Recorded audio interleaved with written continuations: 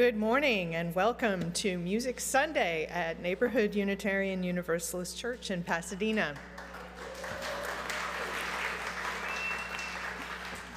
Welcome to all members, friends, and guests. My name is Catherine Blue Holmes, and I am honored to be a member of your Board of Trustees. Neighborhood Church creates and grows an inclusive community of faith connected by love, spirit, and service. We acknowledge our presence on the ancestral and unceded territory of the Gabrielino and Tongva peoples, the traditional caretakers of the lands and waters of this campus. With respect for the rights and wisdom of Indigenous people, we acknowledge our harmful colonial histories and commit to decolonizing our own practices, to learning new ways of being in community and with each other, in good relationship with the Indigenous people of this land and with the land itself. Neighborhood Church is led by Senior Minister Reverend Dr. Omega Burkhardt. Today's service is led by Music Director Dr. Zenaida Robles, with Associate Music Director Wells Lang, Bell Choir Director F. Thomas Simpson, and Neighborhood Bells, and the Zenaida Stewart Robles Singers and Strings. Our guest pianist is Catherine Eames, and our soloists are Shelley Edwards and Adrian Banuelos. Please take a moment to silence your devices as we begin our service. Families with young children are always welcome in the sanctuary, and there is additional seating in the entry foyer, also known as the narthex. I have just one brief announcement today, and it is a request for people to sign up with the music programming for the fall. You too can be part of this joyous experience of music making. More extensive announcements, as well as our order of service this morning, are available as a link in the Sunday email, and our order of service is also visible online by scanning the QR code, on the back of your hymnal with your phone camera. Again, welcome to Neighborhood Church, whoever you are and wherever you are in your spiritual journey. Welcome to this inclusive faith community connected by love, spirit, and service.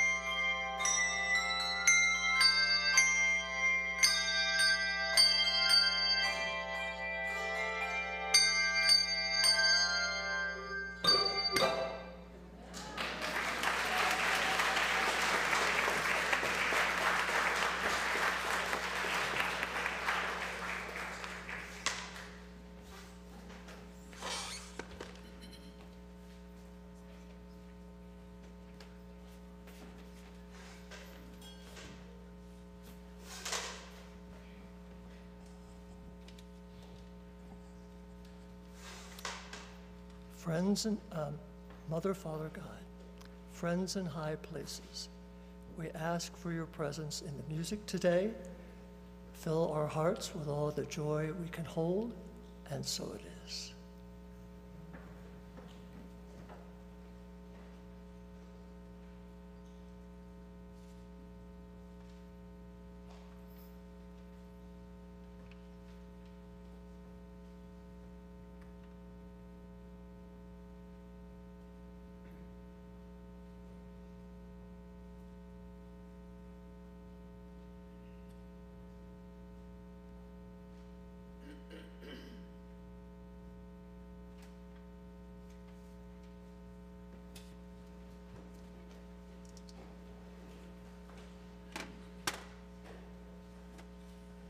Our opening hymn is number 149 in your gray hymnal or on the screens above.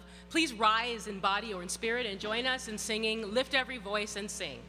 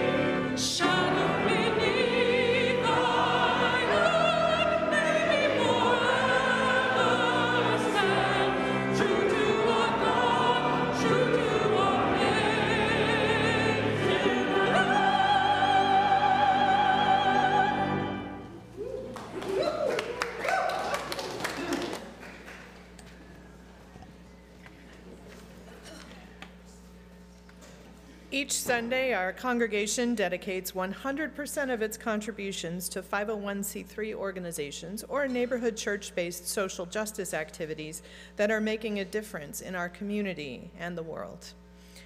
Each selected guest organization aligns with our community's mission and values and is nominated by church members who often are longtime volunteers and supporters of these change-making organizations.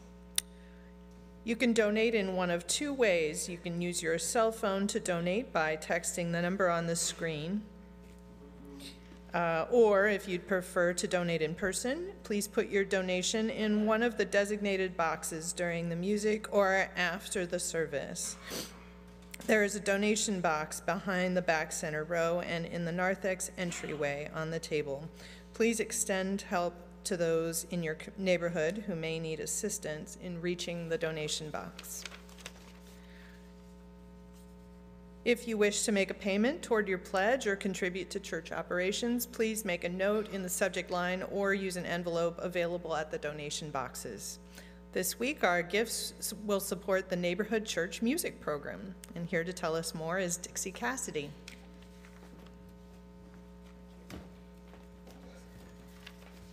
Good morning. In 2018, the choir created a beautiful covenant to guide our musical work. The covenant states in part that, I quote, "We commit to offering our gifts in the service of the church, helping to invoke sacred space, and supporting the liturgy through our music," unquote. As the years went by, this covenant has become the foundation of our entire music program, extending to our bell choir and youth choir as well.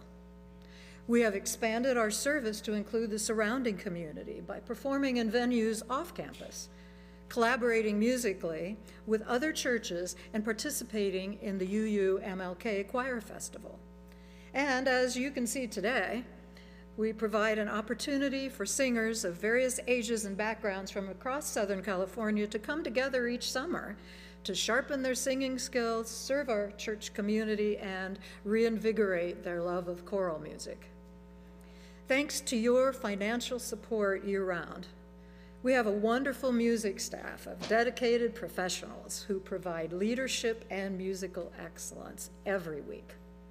Your share of the plate support today helps us purchase much-needed supplies like music scores, black folders, music stands, pencils, and small instruments like tambourines and hand drums. Your support helps us pay for the maintenance of our beautiful organ, antique pianos, and our unique harpsichord. And your generous support can enable us to bring in amazing guest musicians throughout the year.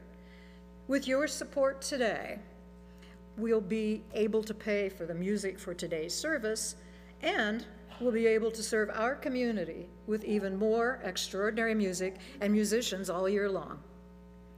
So, in celebration of this extraordinary church and of the many blessings we're privileged to enjoy together, nature, art, friendship, family, faith, hope, and love. For these blessings and many more, we offer today's music. Selections from Songs of Ascent by Southern California composer Sean Kirchner. This is a contemplative piece of classical music. Therefore, we kindly ask that you refrain from applauding until the conclusion of the postlude. Thank you so much for your generosity and support. Please enjoy.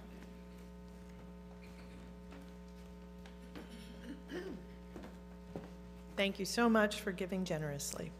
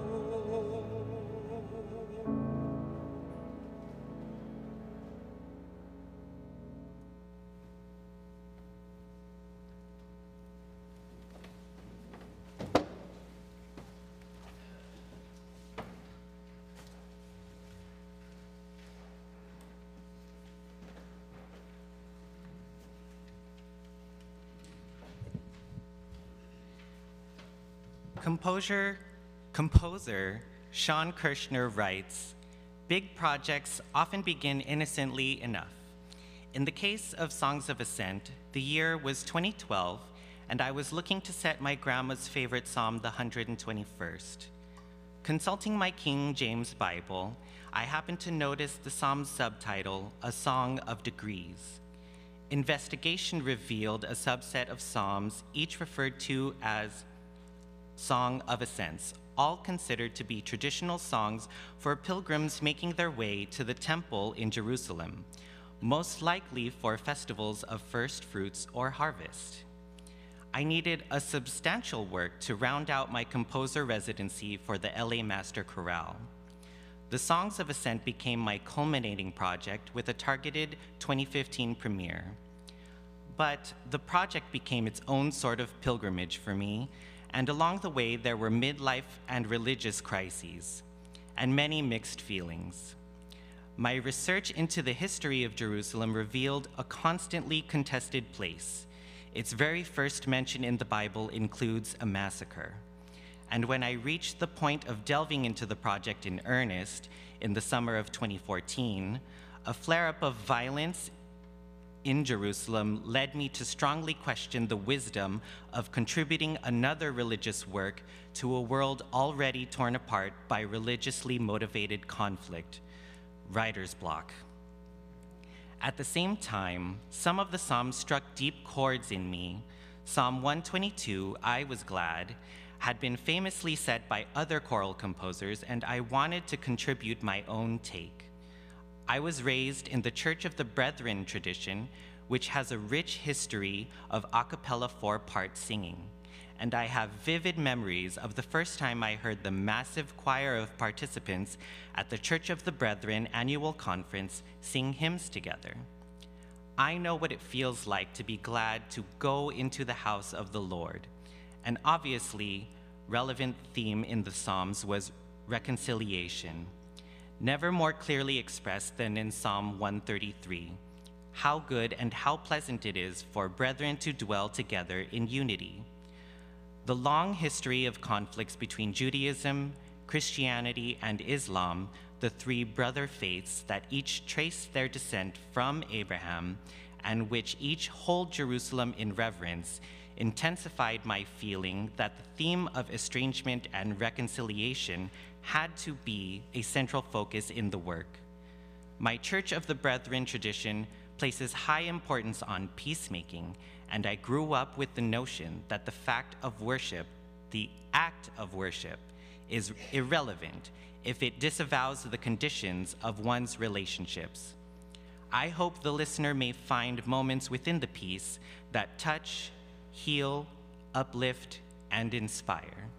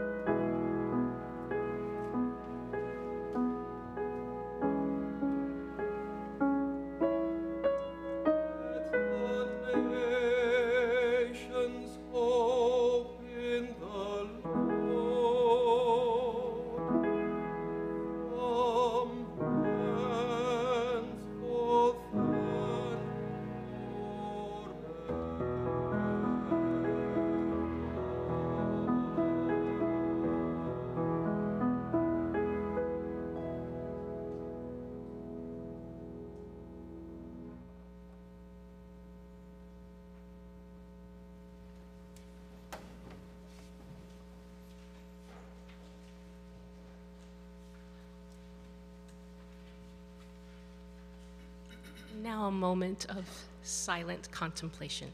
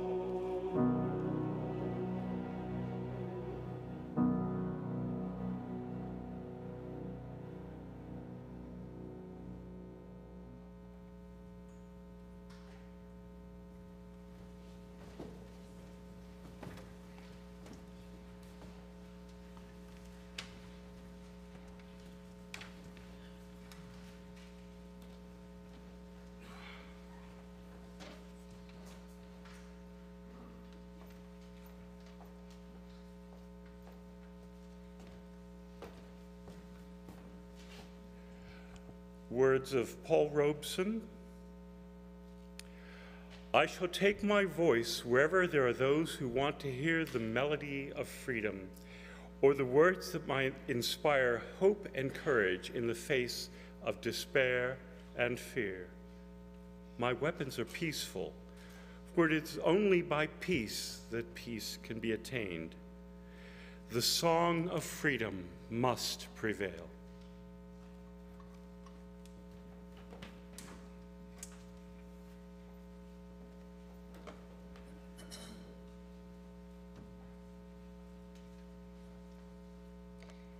Please rise in body or in spirit and join us in singing our closing hymn, number 1045, in your teal hymnals.